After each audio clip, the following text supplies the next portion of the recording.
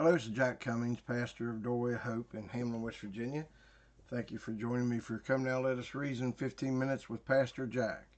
And we will be continuing our study on the book of Revelation. This is lesson 23, Revelation 6 verses 7 and 8, the pale horse and its rider.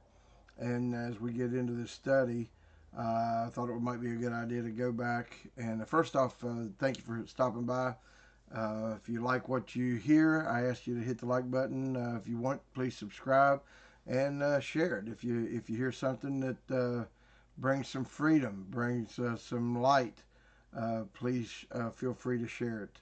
And but I want to take a look at the first. I want to just do a recap on the first three seals. You might remember the first seal that was opened was the white seal. When the Lamb opened the white seal, there was a rider and a white horse that went across the landscape, and they went out conquering and to conquer.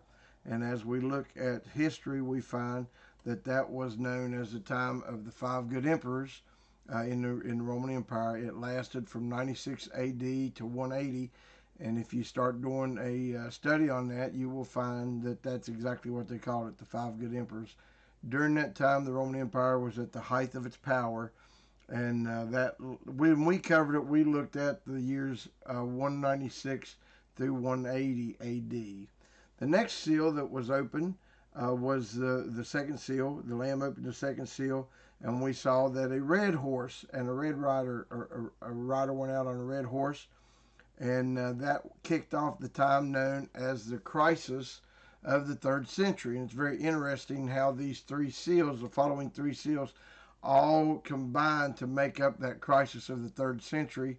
And most historians believe that that lasted from 235 AD to 284 AD. And we covered, when we talked about it, we covered 185 through 284 AD. And we saw how the Severan dynasty devalued the money prior to the crisis. And so we kind of took a little deeper dive into it, covering about an extra 50 years. And I think I even called it during that lesson, the prelude to the crisis. That would have been lesson 21. And again, if you get online and start doing a search on this, you will find that that's exactly what they called it, the crisis of the 3rd century. And all this stuff lined up. When he opened up the first seal, there was a red horse that went out, and that red horse represents civil war. And when the red horse went out with its rider, it says that he was to take peace from the earth, and that they should kill one another, and there was given unto him a great sword. And so did that happen? Yes, absolutely, that happened. Civil war broke out. And again, if you want to do a little deeper dive on this, you can go to lesson 21. Then Jesus got to the 3rd seal, and when he opened up the 3rd seal, there was a black horse and a rider that went forth, and that represented economic depression. There was a breakdown, as we studied, there was a breakdown of the trade routes, which led to inflation and also led to high taxation. Now, we've not covered the 4th seal yet, but as we open up the 4th seal, what do we find but a green horse? And when it says a green horse, it's actually talking, it actually says a pale horse, but it means a green horse, like a gangrene, like a zombie. If you see a zombie in a movie, it's got that pale green color. That's what it's talking about, that pale green. And as we open up the 4th seal, we find that at the time in Rome, during the crisis of the 3rd century, there was a great famine. We just talked last time about the breakdown of the trade routes, and how because of that breakdown, there was a lot of barbarians coming in. There was a lot of civil unrest. And because of that, anytime people was taking their stuff on the trade routes to get it spread throughout the Roman Empire, they would often get attacked. They would often get robbed. And so people quit growing so much, and they kind of stuck close to home, and they started doing business there in the land that they lived in, instead of trying to cover the empire. Well, so that led to a great famine.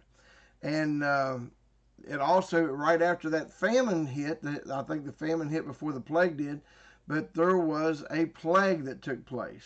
So we got the famine and we got the plague. The plague is known as the plague of Cyprian, and the reason it's called that is because when the plague is actually a pandemic, started, Saint Cyprian, the bishop of Carthage, wrote the following. This is what he said about this. This was an eyewitness account of that plague. It says, afterwards there broke out a dreadful plague, an excessive destruction of a hateful disease invaded every house in succession of the trembling populace, carrying off day by day with abrupt attack numberless people, every one from his own house. All were shuddering, fleeing, shunning the contagion, impiously exposing their own friends, as if with the exclusion of the person who was sure to die of the plague, one can exclude death itself also. There lay about the meanwhile over the whole city, so there was people just laying everywhere dying, no longer bodies, but the carcasses of many, and by the contemplation of a lot which in their turn would be theirs, demanded to pity the passersby for themselves. No one regarded anything besides his cruel gains. No one trembled at the remembrance of a similar event. No one did to another what he himself wished to experience. So the people that saw these people lying around had no pity on them. So now, that's what happened. The famine happened. The plague of Cyprian happened. So when we open up the sixth seal and we look at it, or the fourth seal, and look at it, what do we see? Well, it says, and when he had opened the fourth seal, I heard the voice of the fourth beast say, come and see. And I looked, and behold, a pale horse again. It's talking about a green horse. And his name that sat on him was Death, and hell followed with him. Okay, in writing about the plague, the historian Eusebius wrote, Death waged a desolating war with two weapons. What two weapons did it use? Famine and pestilence. Men wasted away to mere skeletons, stumbled hither and thither like mere shadows, trembling and tottering. They fell down in the midst of the street, then, drawing their last gasp, cried out, Hunger! Some indeed were already the food of dogs. Now, one of the things you got to remember is this famine took place, I'm sure, and I don't know if we covered it last time, but a lot of the times, a lot of people that was living in the cities tried to move out to the country so that they could grow them something to eat. And so I believe with the famine and people laying around, starving, the beast of the earth actually attacked people. You know, like I said there, it tells us about the dogs chewing people up and different things like that. Now, many believe that the plague began in Ethiopia around Easter in 250, and it reached Rome in 251. The plague lasted for 20 years and killed as many as 5,000 people per day in Rome alone. You know, we think we got problems with COVID, but it looks like here there was up to 5,000 people a day dying just in Rome. That's not in the Roman Empire. That is in the city of Rome. Now, the symptoms of this plague included diarrhea, vomiting, throat ulcers, fever, and gangrenous hands and feet. That's interesting. Gangrenous hands and feet. And what did we say that this horse, the color of this horse was? It was pale green. So it was gangrenous. So in Robert Caringola, in his book, The Present Day Reign of Jesus Christ, puts the time of the fourth seal ending in 300 AD, as also does Charles Jennings in his book, the book of Revelation, End Time Prophecies from an Israelite and Historicist interpretation. But now what I found, and I recommend both those books, what I've learned, I use those books simply as a guideline. I looked at those books and seen what those guys were saying. And as I've told you in past teachings, I was raised as a futurist. I believed in a future rapture. I believed in a future 7-year tribulation period coming. Believed in the mark of the beast. I believed in all that coming. And so when God led me to historicism, I walked very slowly. And so I got a hold of these books, and I used these books as an outline and simply studied these books. When I would read what they had to say, I'd get online and I studied it, and I'm absolutely convinced that historicism is absolutely correct. Now, it appears that the plague ended in 270 AD, and the famine ended, or shall we say began to end, with the ascension of Diocletian to the throne in 284 AD. So that's why we're saying this time that it probably ended in 284 AD. Again, those two religious men, those two teachers of the Word of God and teachers of the Book of Revelation, they put it around 300. probably did take around 300 for things to get back to normal and everybody be fed and the absolute famine be totally done away with. But most historians place it at 284. So anyway, now an interesting thing is how many people died during these years. Now, at the height of the Roman Empire, and we talked about that in lesson 20, that was during the time of the 5 good emperors. The population of the Roman Empire was estimated to have been about 70 million. Now, after the crisis of the 3rd century, everything that I could find said that it was probably estimated at around 55 million. So the reason I bring that up, it says there, and power was given unto them. If we look back in Revelation 6:8, it says, and power was given unto them over the 4th part of the earth to kill with sword. That's why I put these 3 together. You got the sword, you got hunger, you got death, and with the beasts of the earth. And so those 3 make up the crisis of the 3rd century. So at the beginning of the 4th century, you got 55 million. That sounds like about a fourth. They had power over the 4th part of the earth. And we had some ladies come out one time to pray with us during one of our prayer meetings.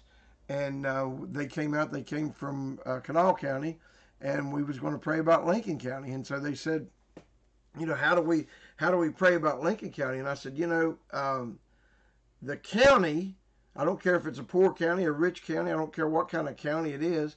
The county is made up of people. It's made up of people, and it's made up of families.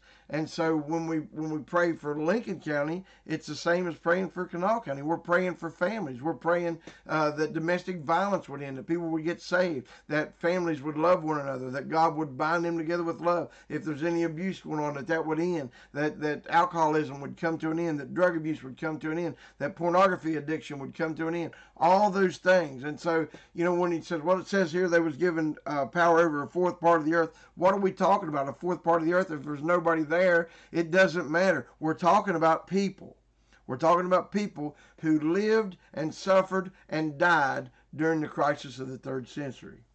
So now, and also when we look at the city of Alexandria, just to give you an idea of how bad the famine was and how bad the plague was, as we look into the city of Alexandria, I read some things that implies that the population in Alexandria during this time had declined by 62%, and so people was dying. People was starving to death. People was dying of the plague. It was a horrible time.